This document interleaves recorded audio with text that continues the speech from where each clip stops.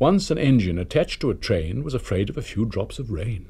It went into a tunnel and squeaked through its funnel and never came out again. The engine's name was Henry. His driver and fireman argued with him, but he would not move. "The rain will spoil my lovely green paint and red stripes," he said. The guard blew his whistle till he had no more breath and waved his flags till his arms ached, but Henry still stayed in the tunnel and blew steam at him. "I'm not going to spoil my lovely green paint and red stripes for you," he said rudely. The passengers came and argued too, but Henry would not move. The fat director, who was on the train, told the guard to get a rope. "We'll pull you out," he said.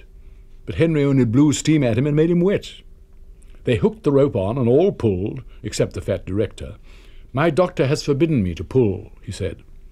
They pulled and pulled and pulled, but still Henry stayed in the tunnel. Then they tried pushing from the other end. The fat director said, "1, 2, 3, push," but did not help. "My doctor has forbidden me to push," he said. They pushed and pushed and pushed, but still Henry stayed in the tunnel. At last another train came. The guard waved his red flag and stopped it. The 2 engine drivers, the 2 firemen, and the 2 guards went and argued with Henry. "Look, it's stopped raining," they said. "Yes, but it'll begin again soon," said Henry. "And what will become of my green paint with red stripes then?"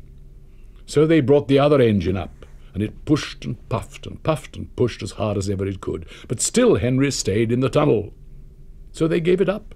They told Henry, "We shall leave you there for always and always and always." They took up the old rails, built a wall in front of him, and cut a new tunnel. Now Henry can't get out, and he watches the trains rushing through the new tunnel. He's very sad, because no one will ever see his lovely green paint with red stripes again. But I think he deserved it, don't you?